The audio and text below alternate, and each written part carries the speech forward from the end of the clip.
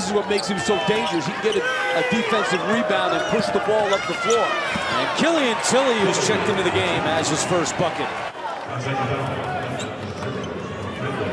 Really easy to Killian Tillie. Edge drops it down for Holloway. Good defense by Tillie. Holloway blocked by Tillie. All the way out, Perkins tracks it down. Over to Clark.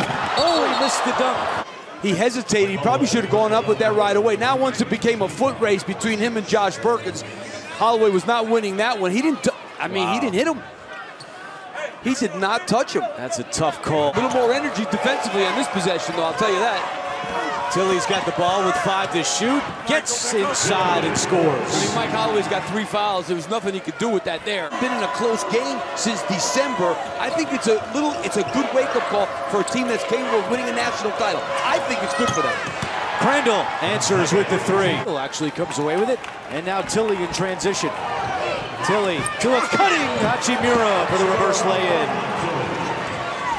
Total domination here in Salt Lake City. Tillie lost it, but Kispert recovers. Tillie for 3. Money.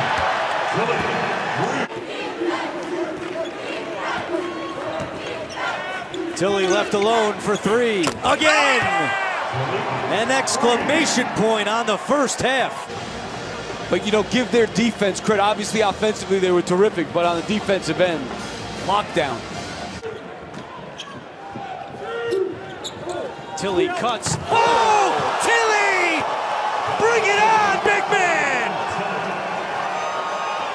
And throwing this one down. And you know what? Here's the thing about Montefiore that makes him even more special. Not one person could ever say a bad word about that guy. And he's young. I mean, this guy could win. He could get 1,000 wins. He's in that kind of a track right now.